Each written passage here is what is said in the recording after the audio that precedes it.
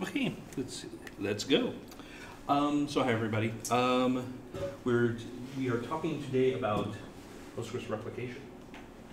Hi, I'm the CEO of PostgreSQL Experts. We're a small Postgres consultancy. We're in Alameda, California, across the bay from San Francisco.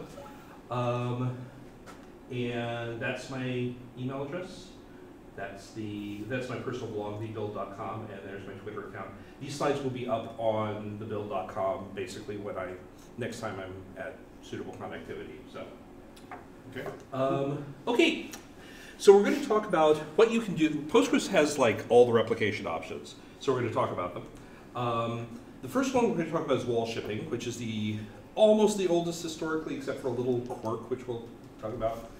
Streaming replication, trigger-based replication, logical decoding-based replication, both the once and future replication technique for Postgres, and a few exotic animals on replication. Since there aren't very many of us, which is fine, feel free to ask questions as we go.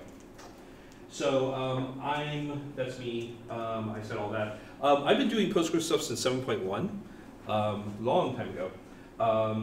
Actually just decommissioned the 7.1 server last year. It's kind of sad.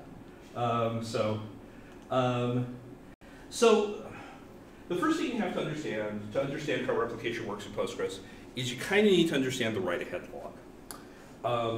The write-ahead log is a continuous stream of database changes that are written to local storage. It's been around, actually not since the beginning, but since version the 7s.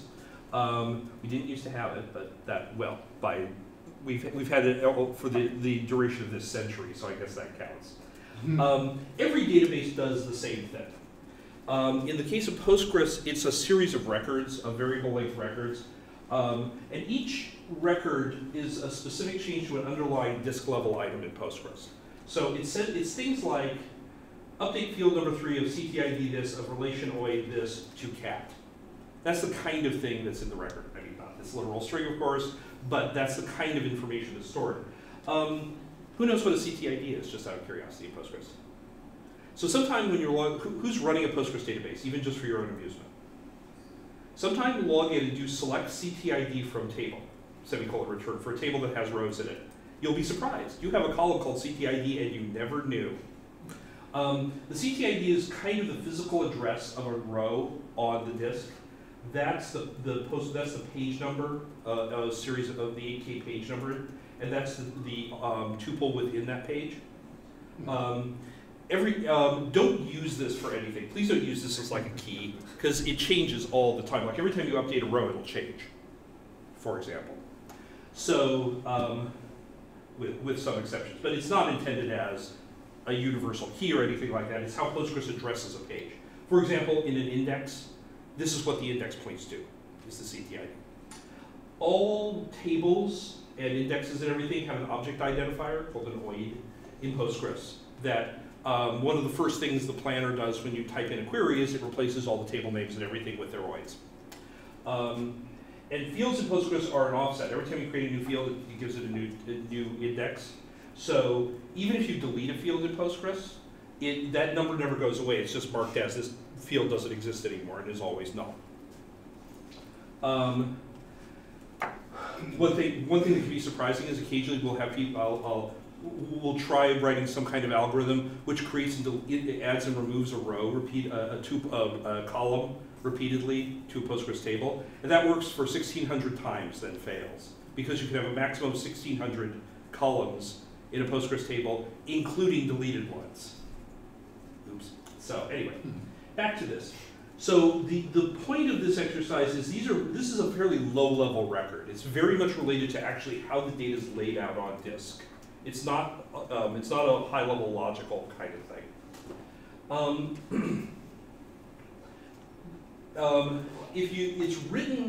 It's physically written to the disk as a series of 16 megabyte segments. Each one's a file, and they have these big hexadecimal file names, whose structure I will not go into right now, but it's intriguing. You should look it up sometime. These are actual files on disk.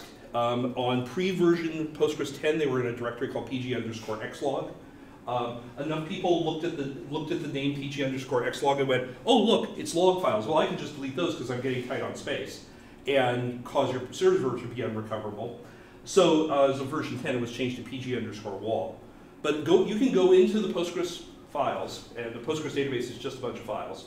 Look for the directory called PG underscore xlog 9.6 or earlier, PG underscore wall 10 or later, and you'll see a bunch of these. The reason the wall exists in the first place is to do crash recovery. Because at any one moment, there is stuff that's been modified but hasn't been flushed to disk yet, and is sitting around in Postgres' shared buffers. So if the server crashes at that moment, absent the write-ahead log, that data would be gone forever. And in fact, because there's no real synchronous algorithm for how this stuff is written, you may end up with a corrupt, inconsistent database. That's bad. So what happens is Postgres checkpoints once in a while. People know what a checkpoint is in Postgres world? Basically, it's a point in time at which everything is in shared buffers is pushed out to disk. And a point is declared that says, okay, at this moment, the database is now fully consistent. So what happens is Postgres rewinds back in time and looks for the wall segment that would happen during that checkpoint, and then replays the operations that are recorded in the wall. And once it reaches the end of the wall, consistency, you're back to the same state you were, and this database comes back up.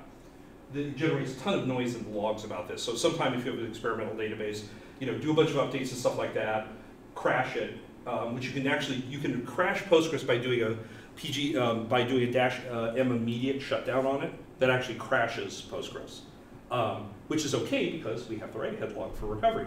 And then start back up again. You can see a bunch of stuff in the wall, or in the text logs where it's saying, oh, I recovered this segment, I recovered this segment. Kill that, it's kind of fun. Yeah, don't do it on your production database because you'll probably get standard text. Slack will wake up rather hostilely to you, but on a test database, why not? And once it reaches a consistent state during this replay, we're back up. Now the important thing to remember then is, at any one point, that the wall is a constant stream of these updates, and is constantly recording what it needs to know to bring Postgres back to a consistent state and reapply any change that's been made. So you can imagine that you could, in theory, from t=0, create a blank Postgres database, keep every wall segment that was ever created throughout history, reapply it to another blank database, and you get the same database back. And you really could do this. That's not theoretic. This would work. The reason we have checkpoints is at some point you have to say, okay, that's enough wall, thank you very much. I don't want 12 terabytes of wall, and replaying 12 terabytes of wall would take, we'd be looking at heat death of the universe to replay the whole thing. So one of the points of the checkpoint is you can sort of snip the wall and throw away the old stuff. But this raises an interesting question. Okay, we have this write-ahead log, and we have the database, and if we have a consistent copy, a copy of the database, we could apply the write-ahead log. Well, what if we did it to a different system than the one that crashed? What if we took the wall, we took 2 copies of the same database, and took the wall that was being generated from one and applied it to the other? Okay, that's an interesting idea. Because even if the original system was still in operation, is continually generating new wall, every time it generated enough wall, let's say one of these 16 megabyte segments that it writes to disk, we moved it over to the other system and applied it. Now we'd effectively be replicating, right? Well, that's a really intriguing idea.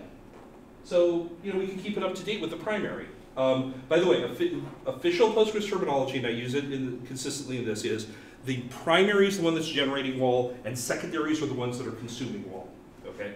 Postgres doesn't use master and slave terminology. This was a big fight, but we don't use that. So, so if you go Googling around in the docs for master and slave, you won't find it. The terms Postgres uses are primary and secondary.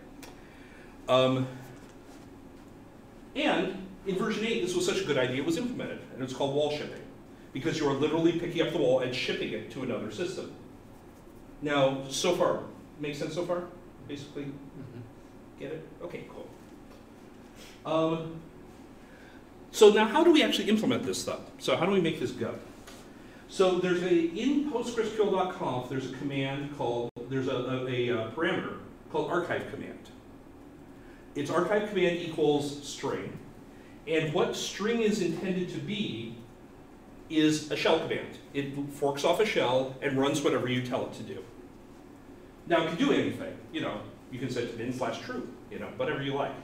But what it's supposed to do is take the file, and there's @p, @f kind of, or excuse me, not @%, parameter substitution, so it can tell you which wall segment it's talking about. What it's supposed to do is pick up that wall segment and move it somewhere that the other system can get at it. Like SCP, although don't use SCP, use rsync. It can push it up to cloud storage. The reason you shouldn't use SCP is SCP is not atomic, rsync is. Relative to file name, it's atomic. So it will pick up the wall segment and push it up to wherever it wants to go. It doesn't know anything else. It doesn't know where these files are going, it doesn't know what you're planning to do with them, doesn't care. It's just pushing these files out every time it's done with one. The secondary, in its configuration file called recovery.conf, has a sort of a matching command called restore command, which it runs repeatedly saying, do you have a new wall segment? No. Do you have one now? It's really persistent and irritating. Good thing it's not talking to a person, because it's be like one of those childs that, are we there yet? Are we there yet? As on a fairly fast duty cycle, it's polling to see if there's a new file. If there is one, restore command is supposed to pick it up from wherever it is and copy it to a local to someplace local. It happens to copy it to pg_xlog, pg_wall, but don't worry about that. They're really pg_xlog and pg_walls should have no user serviceable parts inside, signs on them. Let Postgres manage that data. But so what happens is archive command runs, pushes the segment out on the secondary, restore command runs, finds that wall file exists, and the way it might find it doesn't exist, it means it doesn't return an error when it runs, and copies it in, and then Postgres processes it just as if it had crashed. This is why a secondary we'll talk about a secondary being in recovery, because it is literally running the same process as if the secondary had crashed and was getting the wall segments locally.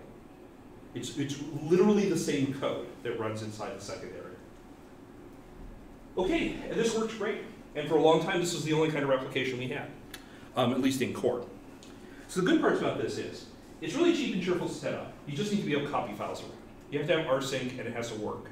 And it has to have a place for the files to go.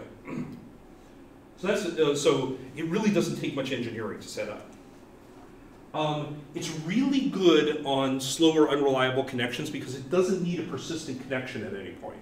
It just needs to be able to push a file up and pull it down. But it doesn't have to leave a TCP/IP connection open. So if you have crappy networking, which sometimes you can do in LANs, this is nice because because it doesn't require a constantly open high-speed TCP/IP connection. One nice part about it is you can use it as a basis for point-in-time recovery on Postgres. Because again, imagine that you have a crash system and a ton of wall. And you start replaying the wall, but at some point you say, okay, oh look, this clock is ticking, and it's sort of like time travel. It's in the time travel meter in Back to the Future, and it says, no, it's 10 a.m. yesterday. Stop. You can recreate your database at a previous point in time if you have a backup that precedes that point in time and the wall information.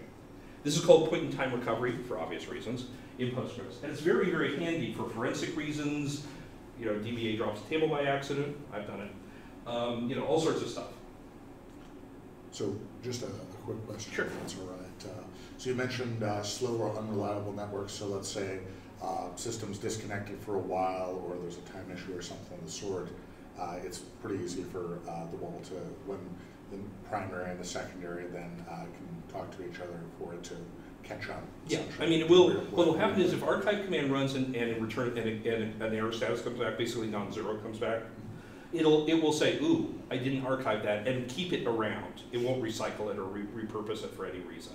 Which is, now of course you can also run yourself out of disk space that way if it never returns true. But, and we'll talk about that. But yes, that is correct. One last little thing.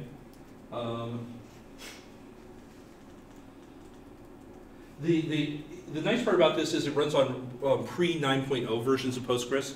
why are you running a pre-9.0 version of Postgres? I was running mine for nostalgic reasons, but you know, so please don't run 8.3 or anything like that. But if you must, it works on 8.3. So another good is, one of the best features of Postgres, and this is true of no other database product, is DDL changes are transactional in Postgres. You can say begin, create table, rollback, and it'll throw away the table create. No other major RDBMS will do this. This is unique to Postgres. The reason it does this is, as far as Postgres is concerned, DDL changes like creating tables and stuff like that are just transactional modifications of the system catalog tables. It treats them exactly the same way. So you can roll them back. This is great for migrations, because you can bundle all your migrations inside a transaction, and if anything fails, they get rolled back and you can go and look at what happened rather than have this database in this weird inconsistent state. Anyone in Oracle with an Oracle background know what Oracle does here?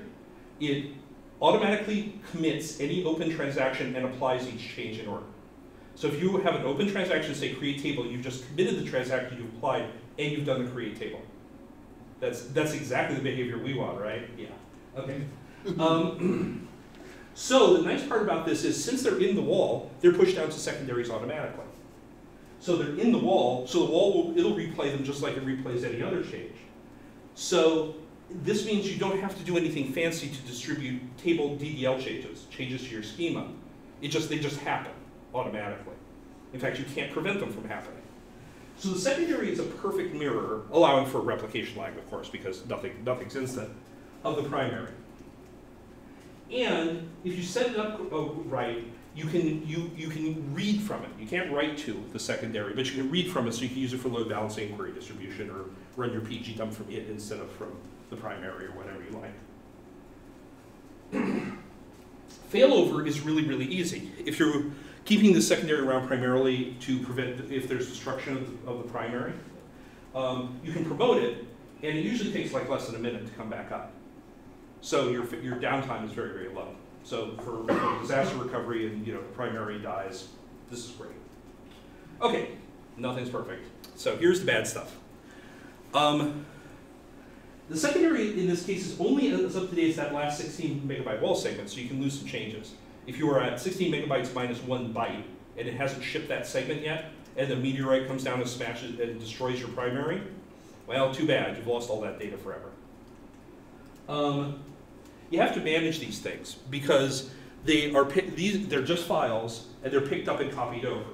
So if the archive command starts failing, they'll start piling up on the primary.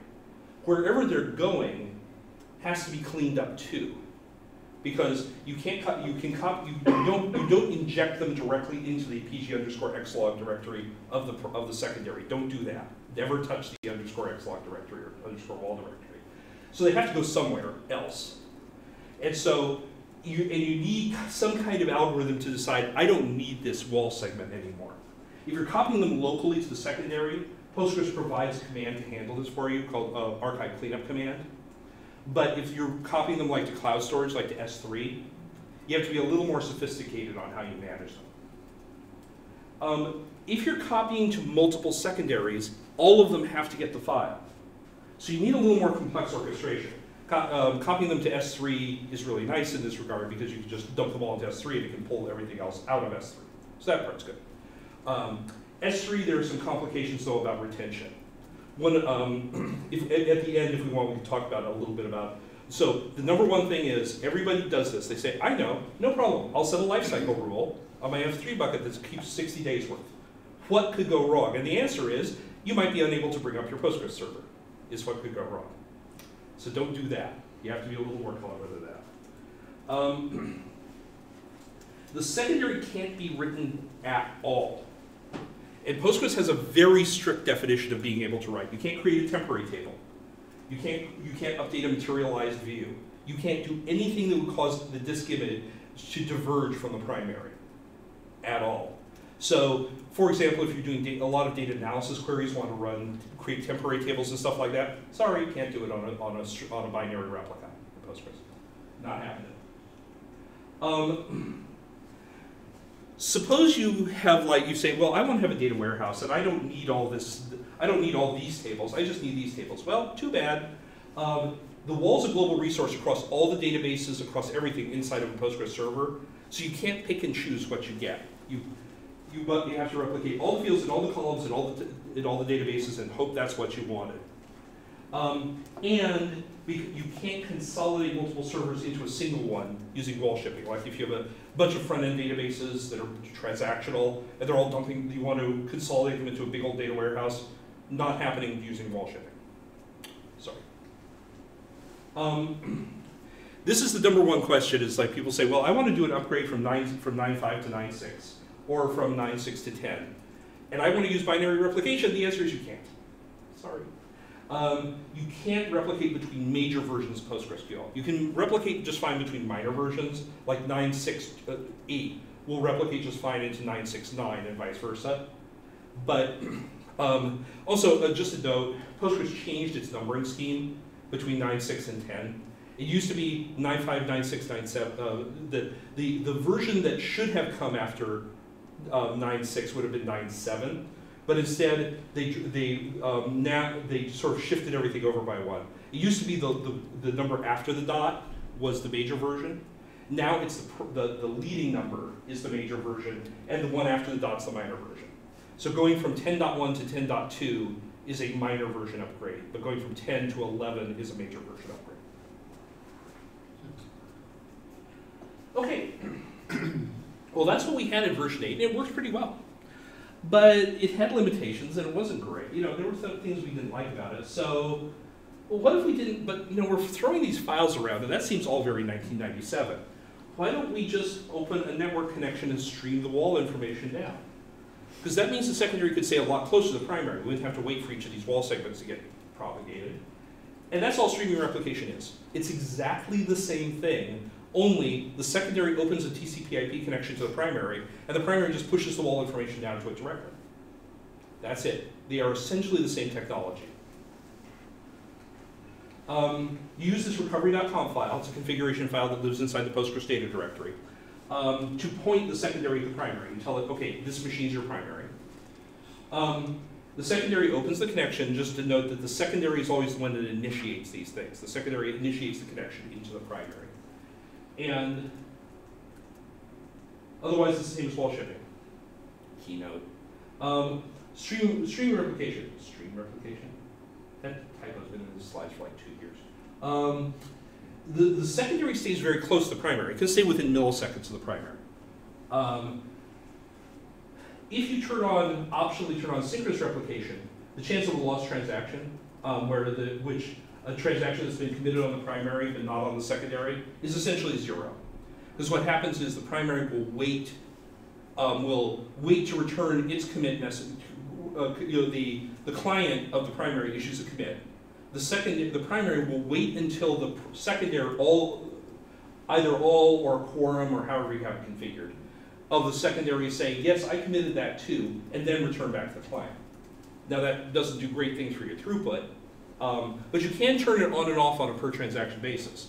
So you can have like, okay, somebody pulled the money out of the ATM transaction as opposed to the I just sent them their balance email transaction. Yes? A few years back, I remember there was a conversation at a conference that synchronous replication required multiple secondaries, otherwise it would get a little screwed up. Not that I'm aware of. At least that's certainly not the current situation. One thing that is a semi-new feature of Postgres is you can do really exotic things with synchronous replication, like quorum commit. You can say, okay, I have 5 secondaries, and I'll wait for 3 of them to acknowledge instead of all of them. But as far as I know, it works just fine with a single secondary. It would be a weird topology to do it that way, because if you had a single secondary, well, depends on what you're doing. But yeah, no, it works fine. In that situation, you definitely want to turn it on and off depending on the value of the transaction, how important the transaction is to be recovered. Because if you run it full-time synchronous replication, your performance is going to be awful. You can also cascade replicas. So you can have tertiaries and quadranaries, or however you want to say it, replicas off of replicas off of replicas, to an unlimited depth, although by the end of the chain, the replication lag is going to start getting pretty breathtaking. Okay, and it works great. It is the primary way of having a failover machine in Postgres right now, to this day. Really no reason to do anything different. It does have some weirdnesses, though. The first one is replication delay. And this is different from lag. They're related to lag, but it's different from replication lag. So the problem is, these changes are all binary. And so they kind of go in under the SQL transactional level and kind of pound the disk directly. And the question is, when a wall change this data comes in the secondary, but let's say the secondary is running a query that uses that same table. What should we do? Nothing isn't the right answer because we could change data that query relies on. And you could get a bad answer back, transaction, an answer that is not possible from an ACID compliance point of view, and that's not okay. If we just apply the change under the query, you could get a wrong answer. So you have one of two options. You can delay applying the change until the query completes. You can just say, oh, stop the replication stream, wait for the query to finish. Query finishes, lift the gate, it applies. That works. Or you can say, oh, client who's running that query, sorry, something bad happened, try again later. You get it again, and an error comes back. These both work, so the question is, what should we do? And the answer is, well, you get to pick. There are two parameters, one for stream meeting, one for wall shipping, that control how long to wait before canceling the query. So when a change comes in that would cause a conflict, a timer starts running. When that timer expires, it cancels the query. Up until then, it holds the wall stream. You can set, and you have a full range of settings. You can set it to infinity, which is, well, -1, which interprets as infinity, which means wait forever, never cancel a query. Or you can set to 0, which means instantly cancel the query. Higher settings do mean more potential replication lag, for obvious reasons. If you set it to infinity, it could wait a long, long time for that query to finish. In larger scale production systems, what we recommend is dedicate a server to failover with these set to 0, so it stays as close as possible. And the other servers for read-only traffic set as high as you need them to be, so you don't get excessive query cancellations. There's a setting called hot standby feedback. These page level changes can be generated by, of course, standard database operations like insert and update and delete. They can also be created by maintenance operations like vacuum. And those cause query cancellations too. And those can be a little surprising because it's like, I wasn't touching this table in the primary, why are you canceling my query? And the reason is Postgres woke up and vacuumed it. So hot standby feedback sends feedback from the secondary up to the primary saying, I'm working on this table right now, could you please not vacuum it? And it works pretty well. The primary then defers vacuuming to avoid query cancellations. The problem is if you do this too much, if you're constantly pounding this table on the secondary, it will never get vacuumed on the primary, and that's bad. Basically, it can result in bloat, bad statistics, all sorts of weird things can happen. And it doesn't completely eliminate all query cancellations. So it's useful, but do monitor your bloat very carefully if you do that. If you go to our GitHub repo, PG Experts, you can see queries to monitor bloat. Good idea, monitor bloat. There's also this setting called vacuum defer cleanup age. Don't change it. Nobody knows how to set it right. Okay. Well, that was all pretty interesting stuff, and and a lot of useful ways of handling it, but it had a lot of limitations. So what should we do? Well, there's trigger-based replication. It has a lot of limitations, like no selectivity or replication, same major version, these stuff that's not so great. But Postgres has a really elaborate trigger mechanism. It has all this, you can run almost anything in a trigger. I just recently saw some code where inside of a trigger, someone was running a Python function which imported urllib2 and did an HTTP request. Don't do that in a trigger. That's bad. But you can. It lets you. And then they were wondering why their trigger was slow. So what if we attach a trigger to each table and count all the insert and delete and everything operations, then push them to the secondary that way? Well, yes, we can do that, and we do. Actually, this predated wall-based replication. This was the very, very first way of doing replication in Postgres in a product called Sloaney 1. So now we have basically these guys. Sloaney, which is written in C, Lundiste, which is written in Python, or Lundiste. I could never, it varies how you pronounce this. Or Bucardo, which is written in Perl. Just a quick note, Bucardo, a Bucardo is an extinct family of goat. It was one of the first mammals to be cloned, which is why it's called Bucardo. Plus some others that work the same way. So it's much more flexible than wall-based replication. You know, depending on which package you pick, you can replicate only some databases, replicate only some tables, replicate only some fields. Don't have to replicate everything. You can filter changes based on rules of the primary before sending them over. So you can say, well, okay, only push these changes that pass this predicate, or things like that. Really nice. You can build really exotic topologies. You know, you can merge things together. You can do all sorts of stuff. Consolidate multiple databases into a single database for data warehousing. That's really cool. Bucardo only does multi-master, where two tables can replicate to each other. You know, by two tables, I mean two tables with identical schemas. You know, running on two different machines. I mean, they're not conceptually the same table, but you know what I mean. And this works between different PostgreSQL major versions. So you can use it for zero downtime upgrading. And by zero, I mean really low. You replicate, shut down the old one, bring up the new one, rehome your application, you're done. So you can do it very fast. But, as always, there's bad stuff. It's really tedious and fiddly to set this up. This is where you hire people like us. Every table that's going to be replicated needs a primary key, at least a de facto one, because you have to have some idea of row identity. You know, otherwise, because if it sends over a change that says update this row, but there's no primary key, what's this row? The whole point of a primary key is so rows have identity.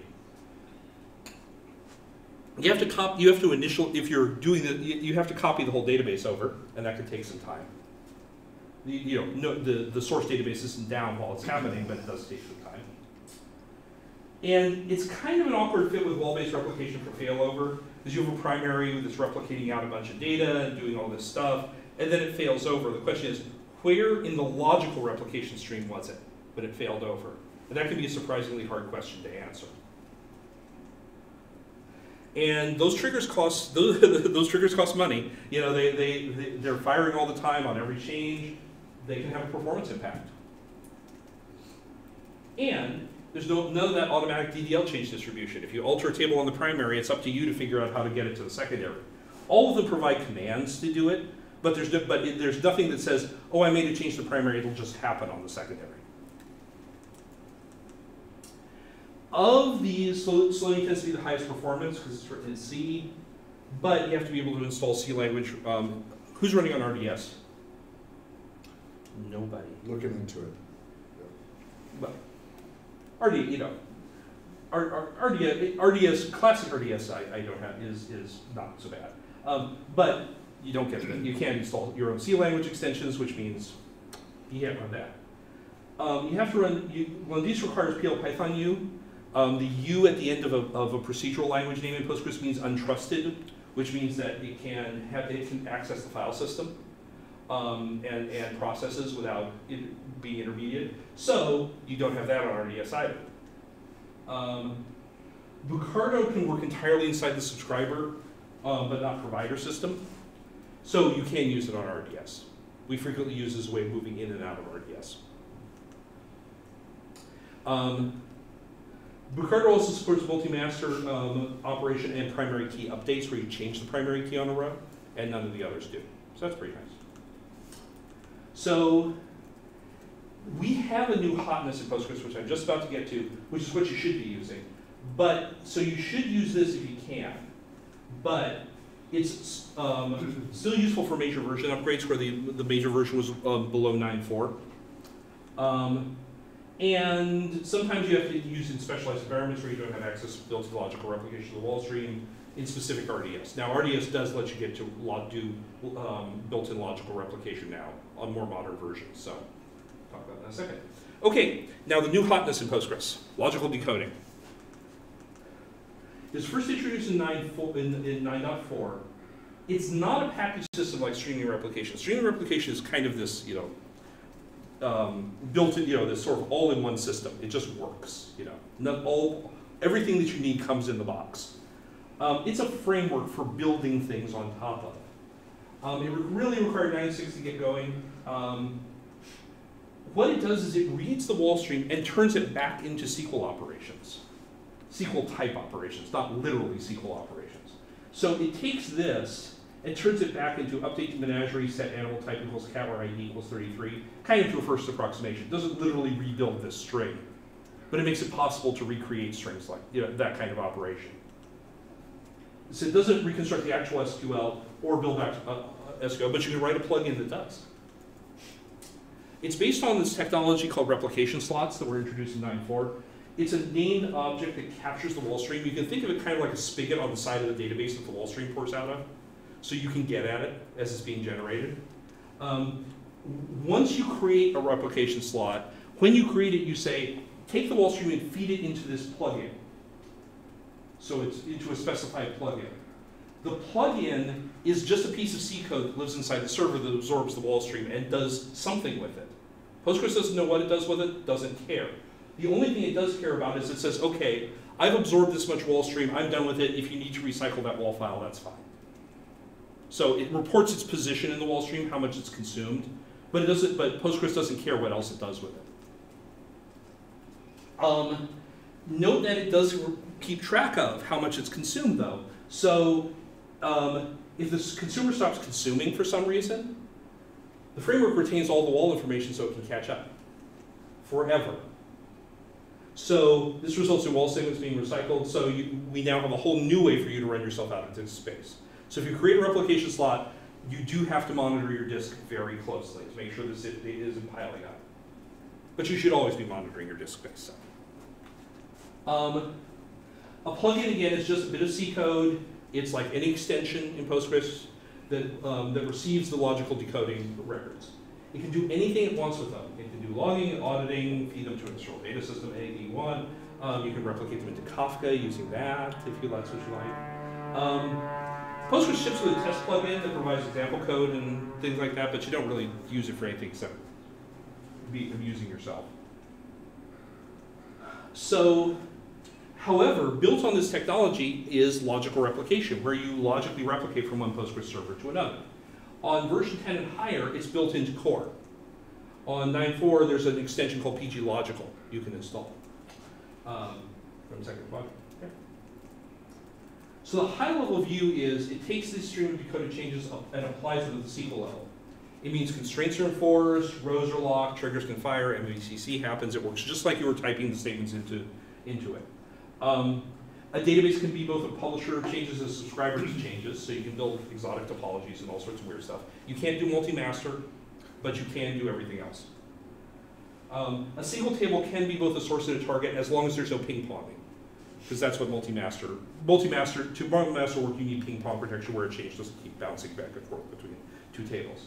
But a single table can, for example, one can be pushed into and then pushed out of to another server, but no bidirectional replication.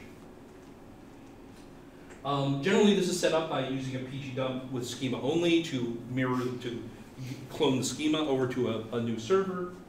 Everything can do an initial bulk copy. The nice part about that is while it's doing the bulk copy, it's also retaining the changes so that it stays consistent with the source. DDL changes are not propagated. PG Logical provides a function to do it. In-core leaves it up to you. Version 11 has some extensions in this regard, but basically it's up to you to make sure DDL gets propagated. All tables have to be replicated, have to have some kind of row identity, either a unique key or a primary index or a unique key. PG Logical requires either a primary key or a single unique index, which is pretty much a primary key. In-core can use the entire row value to identify the row if all else fails. Although if you have completely 100% duplicate rows, you're in trouble, so come up with something. One kind of awkward thing is sequence values are not replicated. The row values that are set by them are set. So if you have a primary key that's based off of a sequence, the primary key itself is replicated, but where the sequence has incremented to is not replicated because those aren't recorded in the wall stream. PGLogical has a background process that pushes them out occasionally. InCore doesn't do anything. If you're consolidating to a single table, use disjoint ranges or non-sequence keys. I like UUIDs for this a lot. Logical replicas are generally not suitable for failover because of this, because you don't know where their sequences are relative to the primary. If I remember correctly, Sloaney had the mechanism that allowed you to keep track of the sequence. Yes, so Sloaney does, Bucardo does as well. They both replicate them by polling them and pushing them across. I believe Lundy's does too. I wouldn't be surprised if it didn't. InCore logical replication doesn't replicate truncate at all at present. PGLogical replicates it, but doesn't do truncate cascades, so just be aware of that. You can only replicate from a real table to a real table. So materialized views or foreign tables or partition root tables, stuff like that. You can't replicate between those two because partition root tables in the new enhanced Postgres partitioning aren't real tables. PGLogical 3 has some improvements here. So version 10 partitioning, it's not a real table, so it can't participate in logical replication of a source or a destination, which is really annoying. I need to test this. I believe you could do this with old style partitioning, but you kind of don't want to use old style partitioning. And if none of what I'm saying makes sense, we can talk about it after. It uses the write-ahead log, so it can't replicate temporary or unlogged tables because those don't appear in the wall stream. Copy operations are broken into individual inserts, and individual statements are unrolled. So if you change 10,000 rows with a single update, it'll come across as 10,000 updates. So because it's reading the wall, not the actual SQL that's being presented. Similarly, copy, if you copy 50,000 rows, you get 50,000 inserts. PGLogical does have some features InCore doesn't have right now. It has more flexible conflict handling, so if you try to apply a change and a constraint gets violated, PGLogical has some choices. InCore just stops and waits for you to fix it. You can filter by rows and columns, sequence replication, stuff like that. PGLogical requires an extension to be built and installed. It's not part of the core distribution. And this is like trivial change, but it's true. PGLogical is operated by functions. InCore replications largely operate by using SQL statements, if you care. I will say InCore replication is faster than the initial copy, sometimes by a factor of 2. So, only a primary node can be a publisher or subscriber, not a binary secondary. If a primary logical subscriber fails over to a secondary, the current logical replication state is not passed over, which is this problem I alluded to earlier where you don't quite know in the replication stream where you are. And this can be a problem on failover. So you can get synchronization problems. You can have like changes in the streaming secondary that have not been pushed down to the subscribers, and you don't know that when you fail over. So that's kind of annoying. Every time I give this talk, I say maybe the next major version will fix this. Hopefully maybe version 13 will fix it.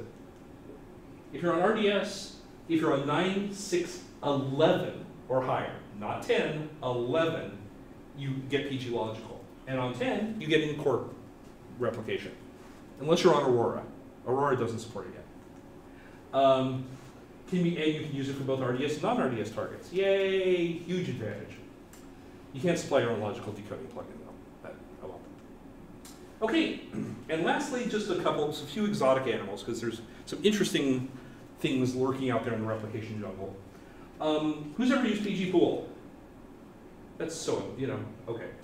Yeah, me too. PGPool has this feature where it can take the incoming statement stream and split it between 2 servers. It applies the same statements to both servers. So every operation is applied to both. This is actually from the pre-logical wall streaming days of a way of keeping a replica up to date. Please do not use this feature. It's both unsupported and extremely broken. And you can imagine, it's so easy for these two things to fall out of sync, and then you're totally host. Amazon Data Migration Service. It's just sitting there. It looks so promising.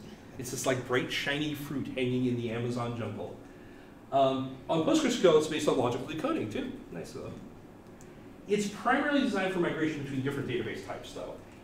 It doesn't support some important Postgres features like timestamp TZ, which any real database will have columns of type timestamp TZ.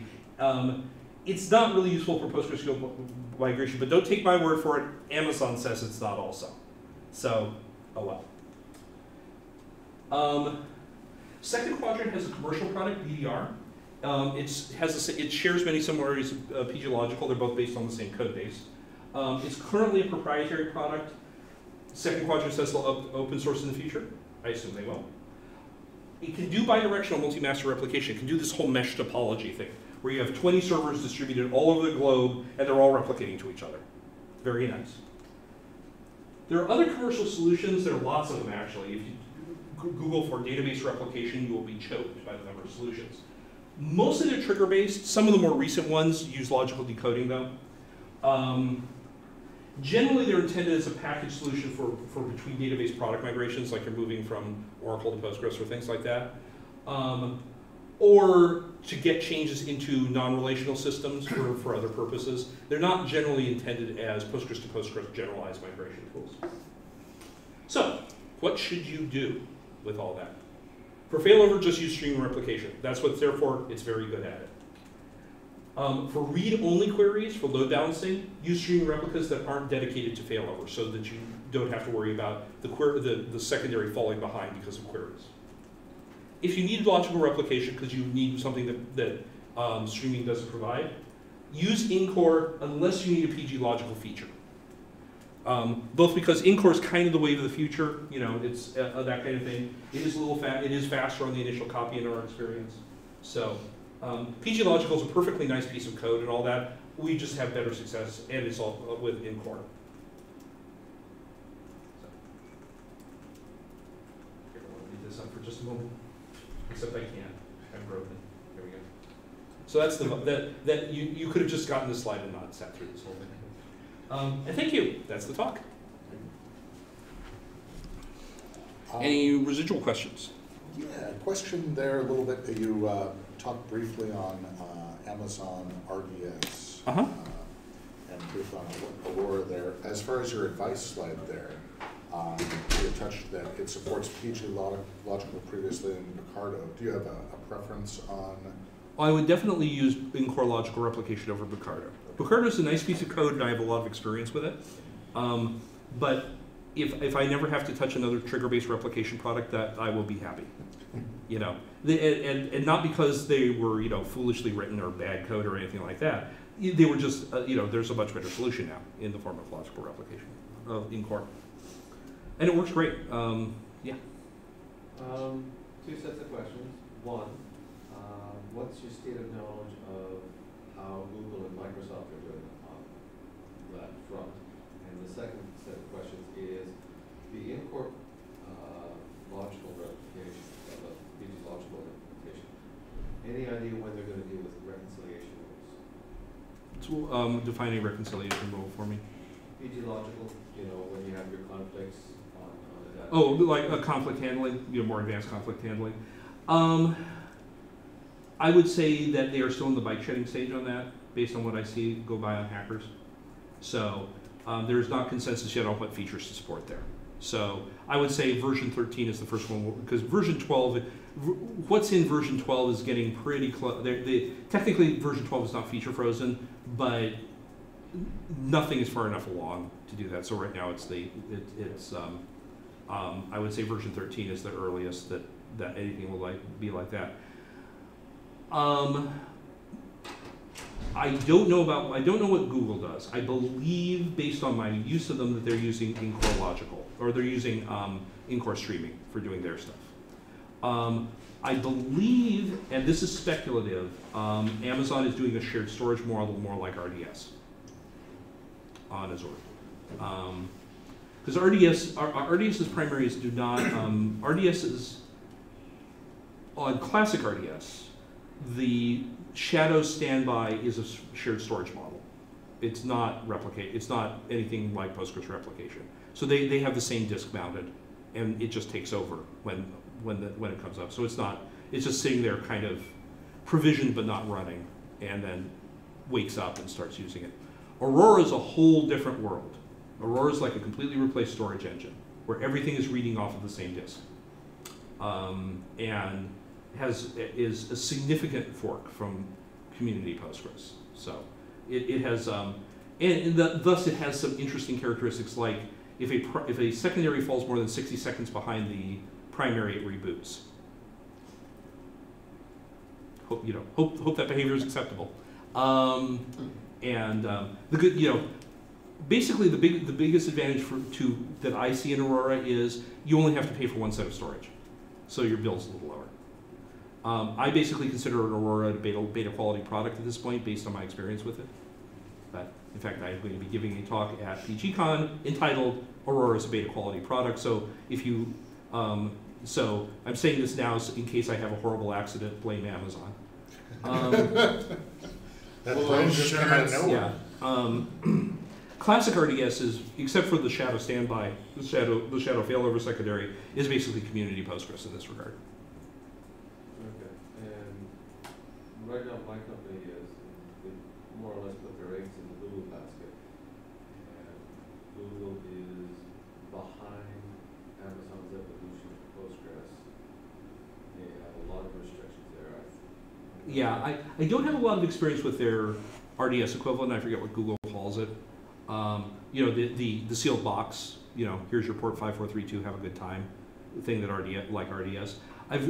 Most of my experience with Google has been running it on bare instances there. And, I significantly prefer Google's offerings to Amazon's there, because you have a lot more flexibility in instance configuration than you do on Amazon.